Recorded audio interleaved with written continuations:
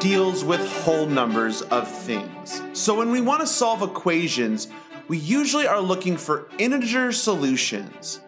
Equations which are intended to only have integer solutions were first studied in the 3rd century by the Greek mathematician Diophantus of Alexandria, and as such are called Diophantine equations.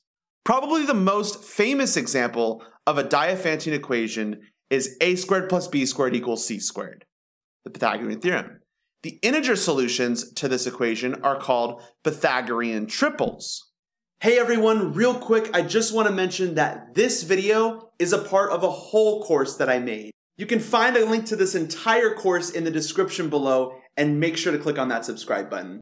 In general, solving Diophantine equations is hard. We will restrict our focus to linear Diophantine equations, which are considerably easier to work with. Take a look. An equation in 2 or more variables is called a Diophantine equation if only integer solutions are of interest. A linear Diophantine equation takes the form a1x1 plus a2 times x2 plus a3 x3 plus all the way up to an xn. I believe it shouldn't be x sub x there. That should be a3 here. So that's my mistake there. Equals b for constants a1 all the way up to an and b. A solution to a Diophantine equation is a solution to the equation consisting only of integers. We have the tools we need to solve linear Diophantine equations. We will consider as a main example the equation 51x, if this can work, hold up, 51x plus 87y equals 123. The general strategy will be to convert the equation to a congruence, then solve that congruence. Let's work this particular example to see how this might go. First, check if, perhaps, there are no solutions because a divisor of 51 and 87 is not a divisor of 123. Really, we just need to check whether or not the GCD, the greatest common divisor, of 51 and 87 divides 123. There we go. This greatest common divisor is 3, and yes, 3 does divide 123. At this point, we might as well factor out this greatest common divisor. We're going to divide everything by 3 on both sides of the equation, and so we end up getting 17x plus 29y equals 41. Now observe that if there are going to be solutions, then for those values of x and y, the two sides of the equation must have the same remainder as each other, no matter what we divide by. In particular, if we divide both sides by 17, we must get the same remainder. Thus, we can safely write, and let me give myself some more room here. We can safely write that 17x plus 29y is congruent to 41 mod whatever I pick here. In this case, I'm going to pick 17. We choose 17 because 17x will have remainder 0.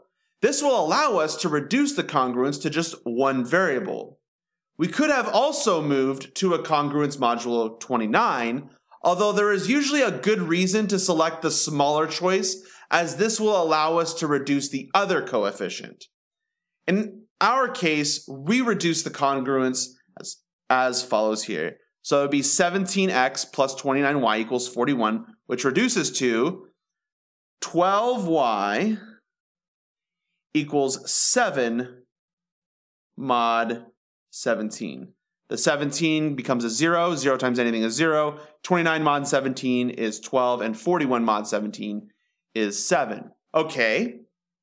Well, 7 is the same as 24. Let me give myself some room. Those should be congruences.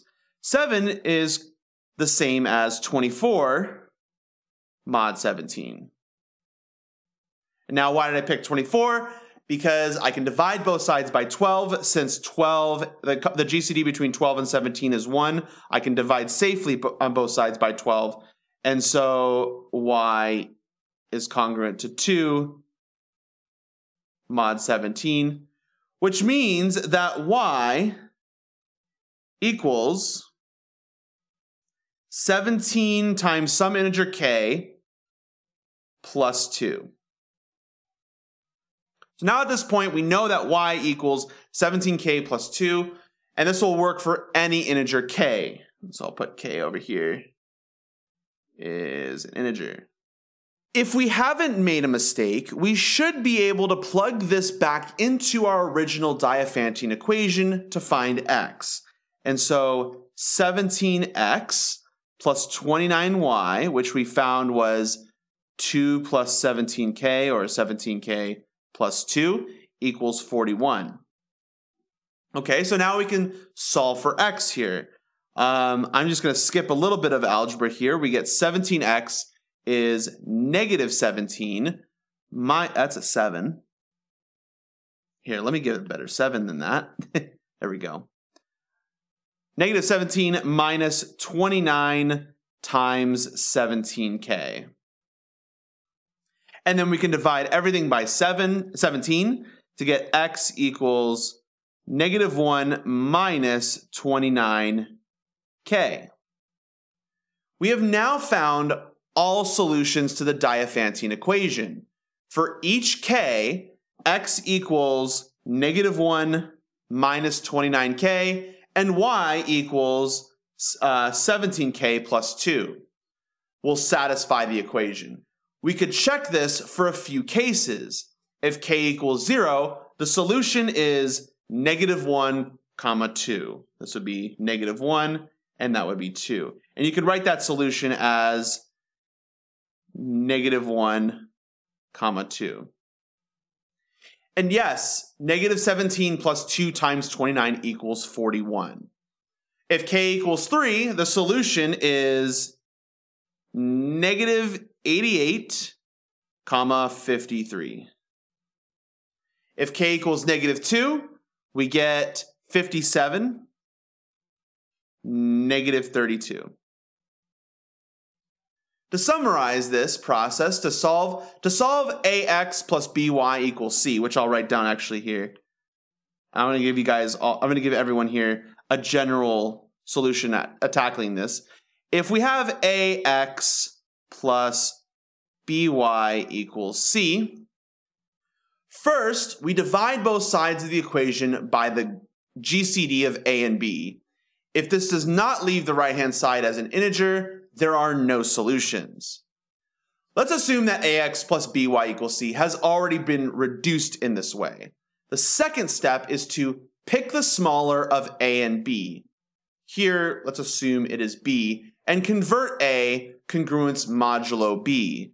And so we would write ax plus by equals c mod b.